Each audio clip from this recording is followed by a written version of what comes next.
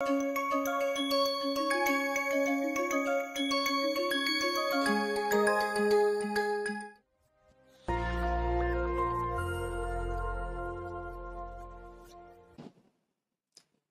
everyone.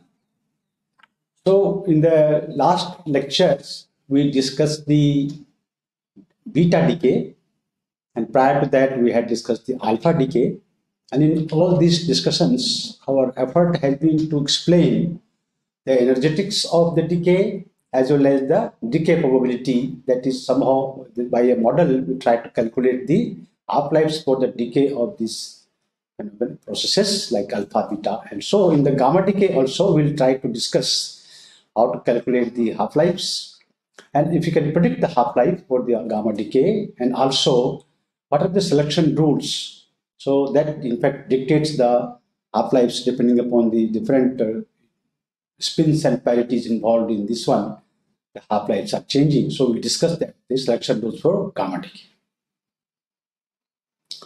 So gamma decay essentially is not from the ground state of a nucleus, but whenever we populate a nucleus in its excited state by alpha decay or beta decay, or it could be electron capture also. So if the nucleus is left in excited state, then the excited nuclear state emits gamma ray to come to the ground state.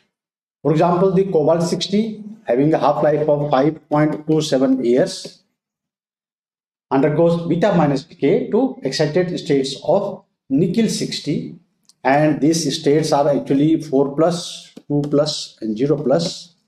So this excited nuclear states of nickel-60 undergo gamma decay. So you have this is the very famous radioisotope cobalt-60 used in many applications. So this 4 plus state emits 1.173 MeV gamma ray to come to 2 plus state, and then 2 plus state emits a 1.32 MeV gamma ray to come to ground state. So these are the so gamma decay essentially takes place from the excited states of a nucleus, and these gamma rays they are photons, so they carry integral units of angular momentum, unlike the beta decay which carry half spin. Now the range of half-lives, what are the different values of half-lives? Range of the half-life for gamma decay spans. So gamma decay can take place in picoseconds also, or it can be in years also. So the ones which are emitting at more than picoseconds, nanosecond, microsecond, they will be called as the metastable states or isomeric states. So for example, 178 hafnium has got in fact two isomeric states, M1 and M2, and the half-lives are 31 years and let us say 4 seconds. So the half-life essentially depends upon the change in the angular momentum involved associated with the gamma decay. So half-lives of gamma decay can be from picoseconds to years. The energy of the gamma ray, essentially the energy of the gamma ray is nothing but the spacing between the levels of the nuclei. So it could be from few keV to few MeV. So there are gamma rays of 50 keV also, there are gamma rays of 1 to 2 MeV also. And then from the probability for decay has been in fact calculated by Weisskopf using Weisskopf theory, that's called the single particle model, and according to which the half-life, if the energy is high, then half-life is short. So that means the higher energy gamma decay are more allowed. In a way you can say that allowedness depends upon energy also, and we will see more of it in subsequent part of this lecture. Now let us first discuss the selection rules for the gamma ray. So what happens actually when a gamma ray emission takes place? The gamma ray, like in atoms or molecule, when there is a excitation, absorption or emission of a photon, then we say there is a change in the dipole moment of the molecule. So essentially it is the change in the charge density associated with the transitions. So in the case of gamma rays, we will have two types of transitions called electric multipole EL, electric multipole, and magnetic multipole ML. So the electric multipole transitions are associated with the change in the charge density. So if there is a change in charge density, so like for example, if a nucleus vibrates, the charge density changes, and so we will have the associated electric transition. When we have a change in the current density, how do you produce a current? Suppose your electron is moving in a circular orbit, then it is generating a charge moving in a circular orbit, generating a magnetic field. So there are nucleons moving in the orbits of the nucleus, and there is a change in the current density in the nucleus. We say it is associated with the magnetic multipole transition. So the gamma transition is taking place. A single gamma ray can have either a electric character or the magnetic character. So we will discuss this more details as we go along.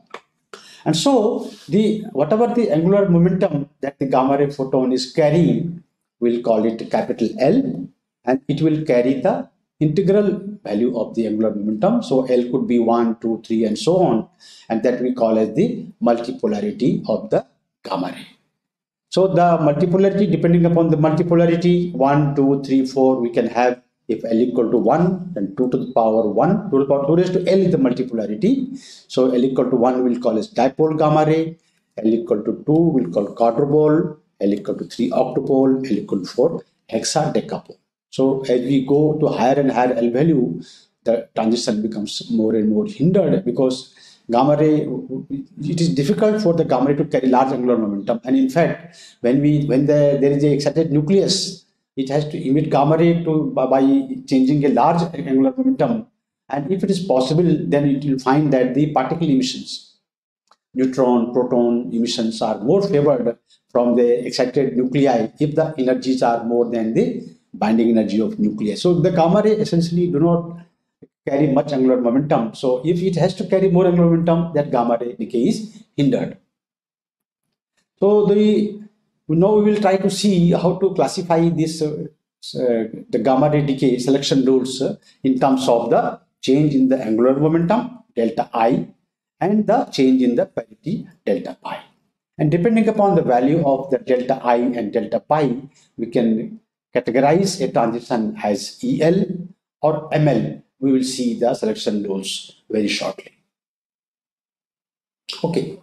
So the selection rules for the gamma decay essentially are similar to the selection rules for optical transitions in molecules or atoms. And taking the analogy from the molecular transitions like ultra UV visible transitions, then the matrix element for a decay and optical transitions can be written in terms of the wave function for the final state. It is the complex conjugate of that.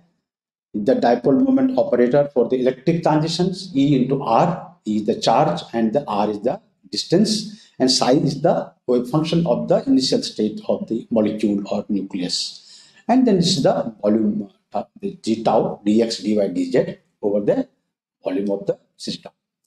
So now this particular matrix element, we will say psi f star er psi I, it should be positive parity for a allowed transition. So the parity of the transition matrix, if it is positive, then we say the transition is allowed, and that will dictate the parity of the individual states psi I and psi m.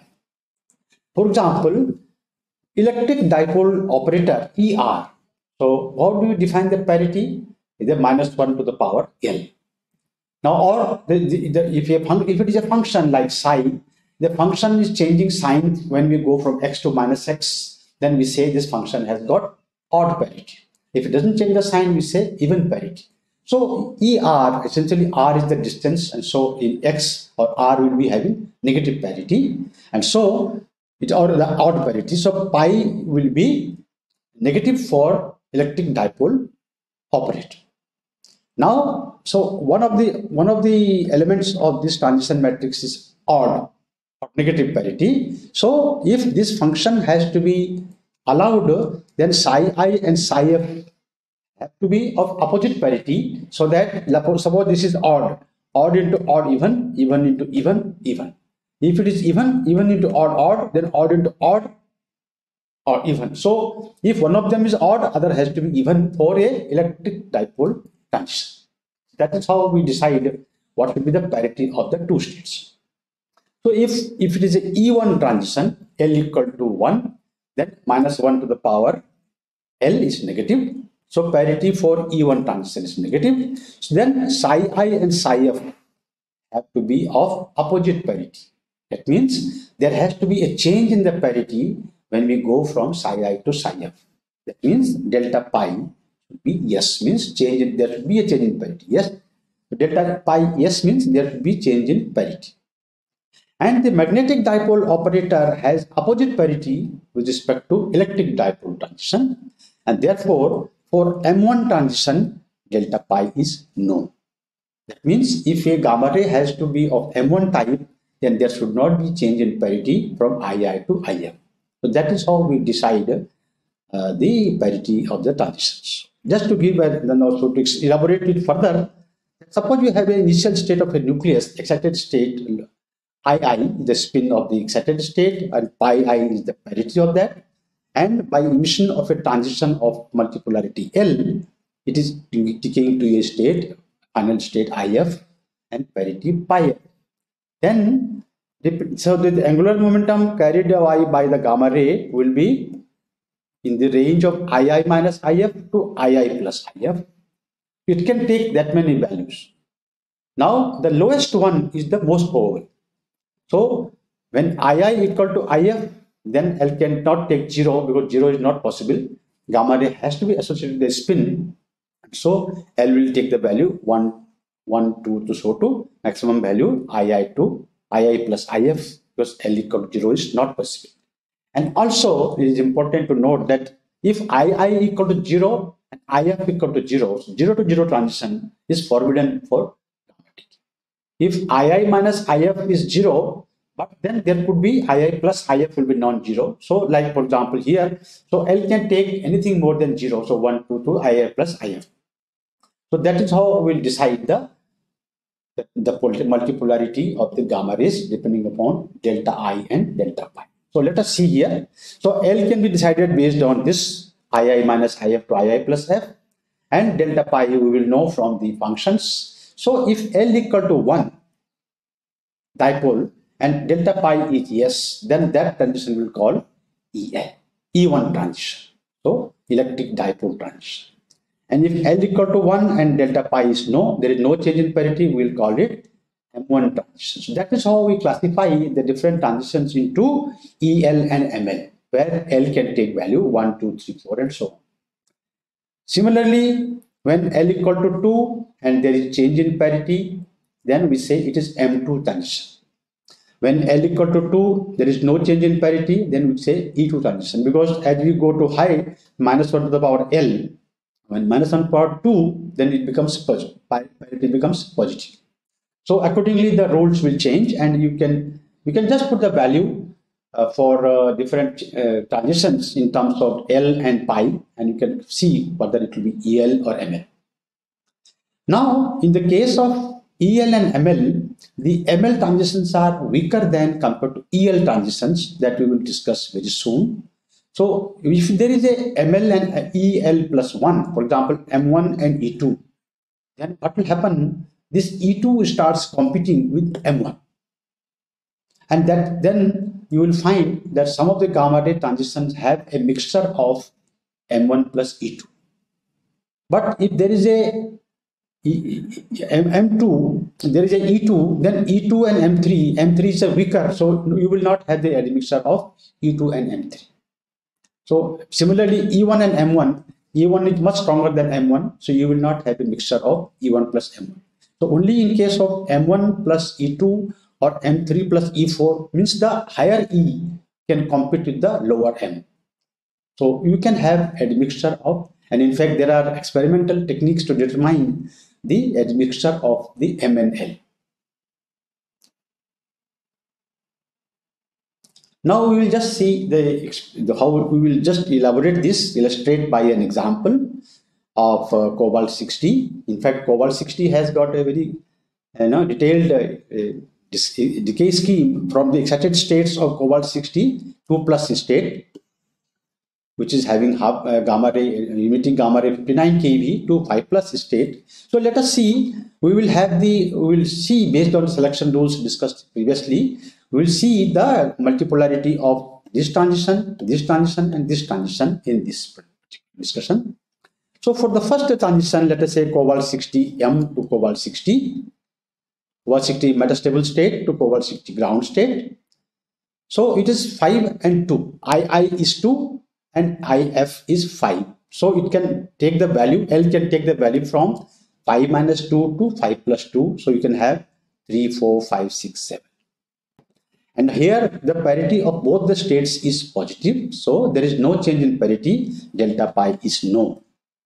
Now you can see here when L equal to 3 and delta pi is no. You see here L equal to 3, delta pi is no. You will have M3 type of transitions. So predicted values of ML are M3, E4, M4, M5, E6 and M7.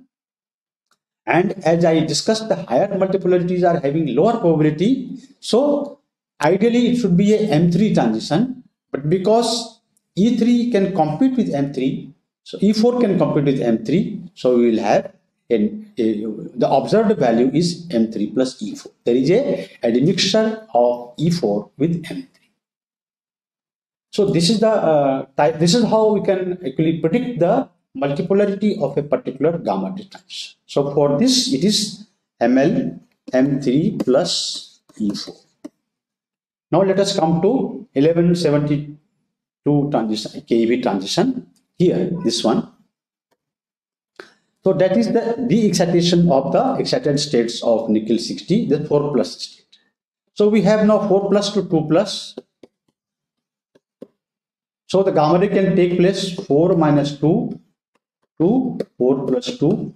That means 2, 3, 4, 5, 6. So the gamma ray, so the 4 plus 2 transition, the L value can take 2, 3, 4, 5, 6. And the delta pi is no.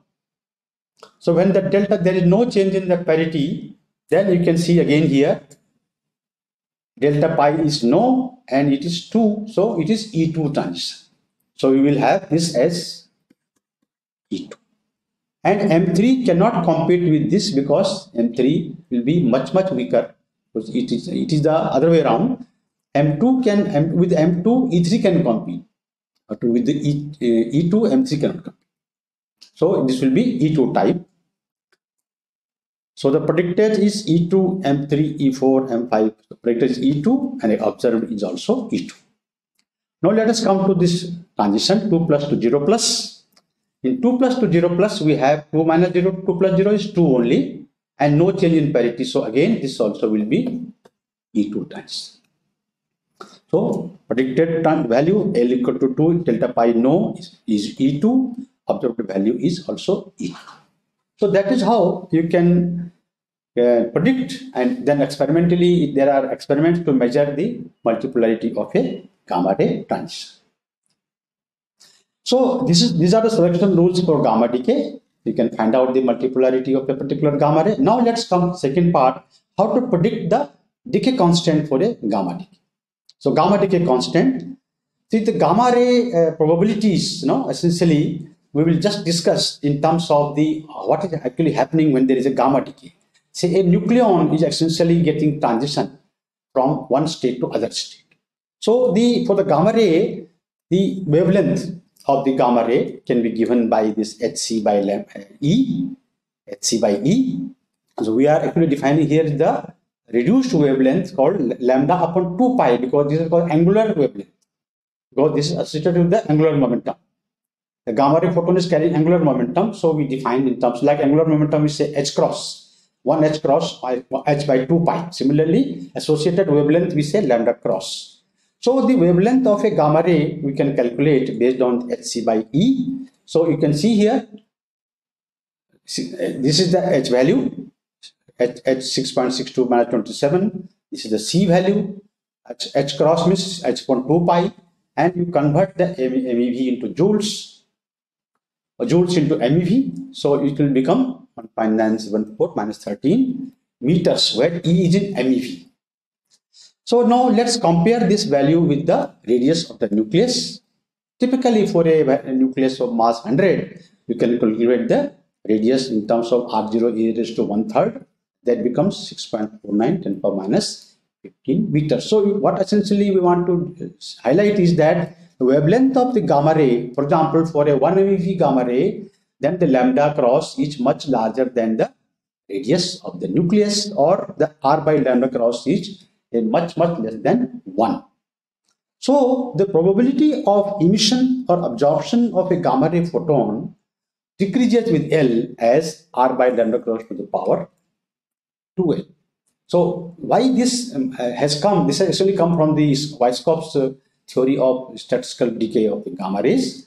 Essentially, it is that the wavelength, the wavelength of the nucleon inside the nucleus can be compared with the nuclear dimensions. So the radius of the nucleus is similar to the wavelength of the nucleon, and the wavelength of gamma ray is of the order of lambda. The lambda you can calculate. So r by lambda cross essentially dictates ratio of wavelength of the nucleon to the photon, and the probability of emission or absorption essentially depends upon this ratio of the two wavelengths.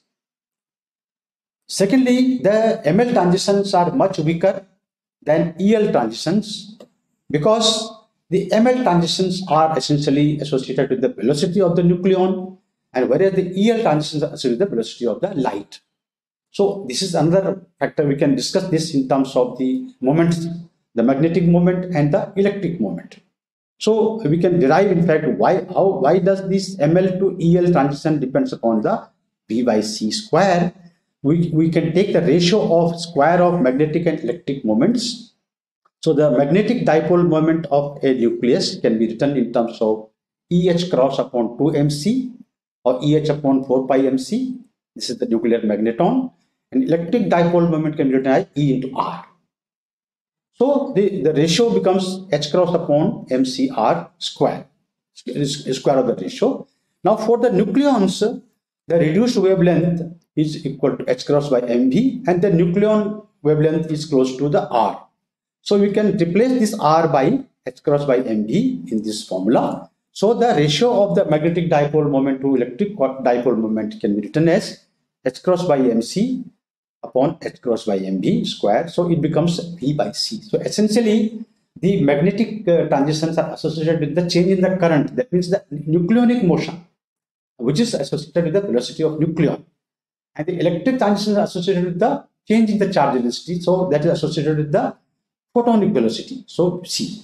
That is why the magnetic transitions are much weaker than the electric transitions. Now let us see how to calculate the decay constant in the Weisskopf's theory of single particle model.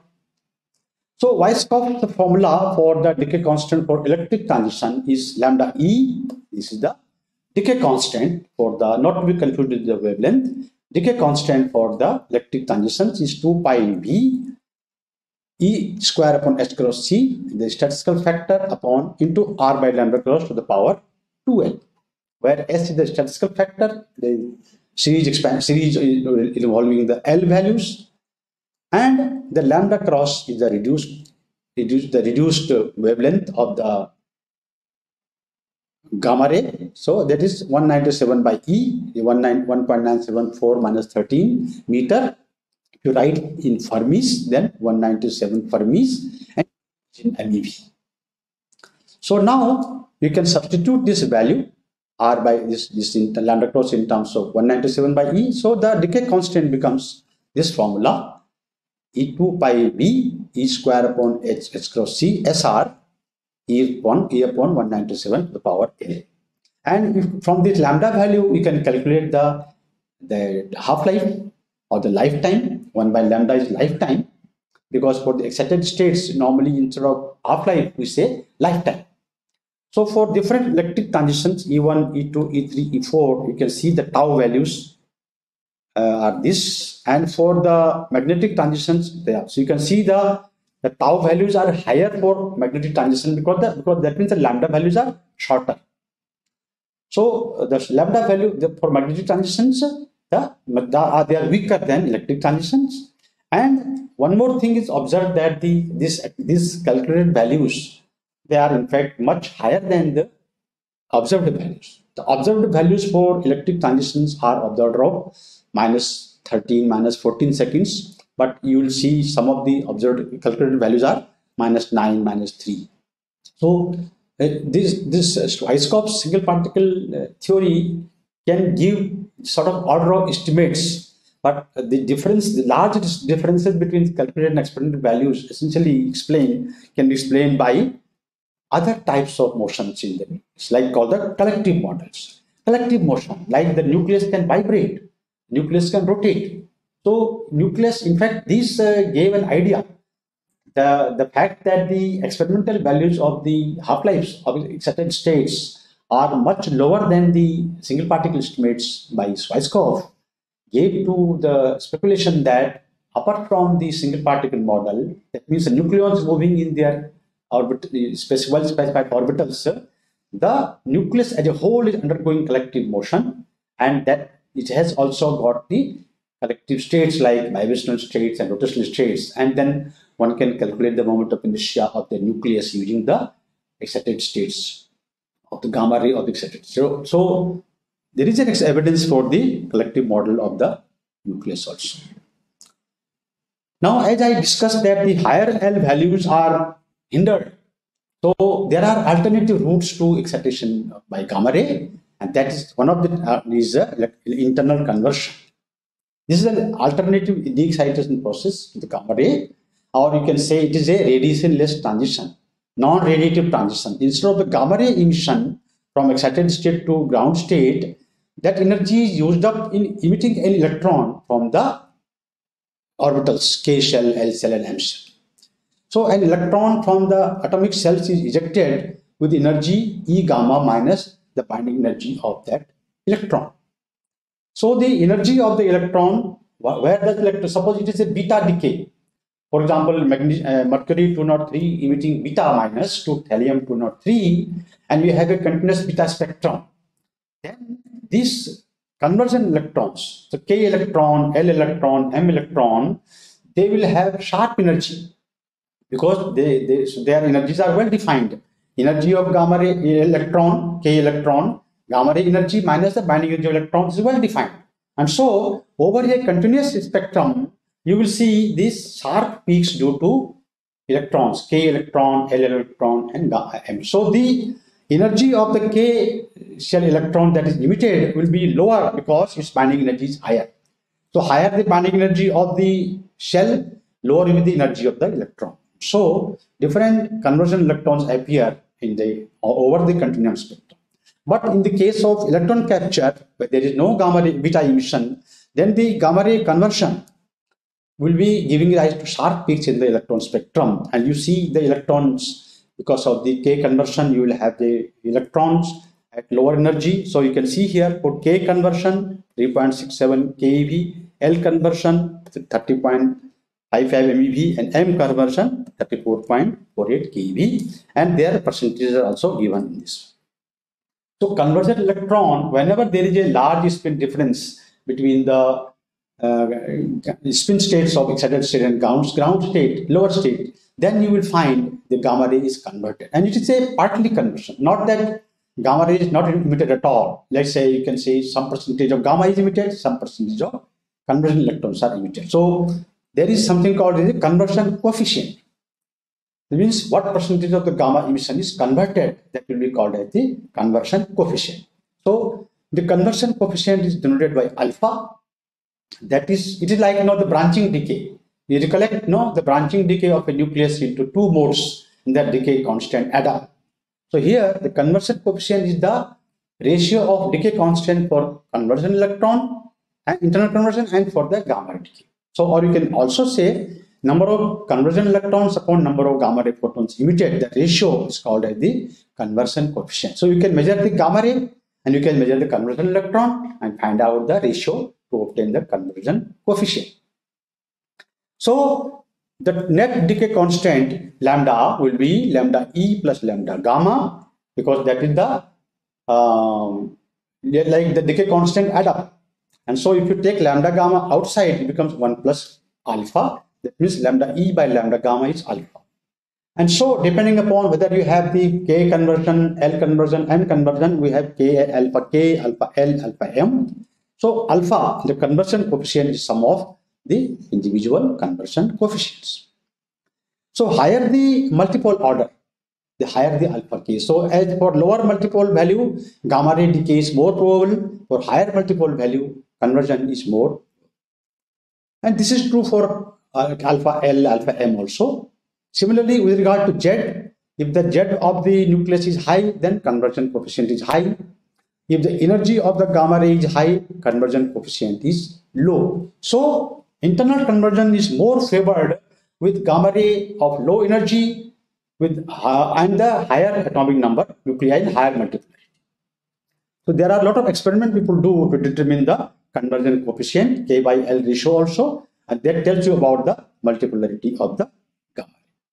Lastly, I have already discussed the nuclear isomers, so don't have to discuss much. These excited states of nuclei having lifetime more than picosecond, that living beyond the single particle estimates will be as wherever there is a gamma ray decay is hindered.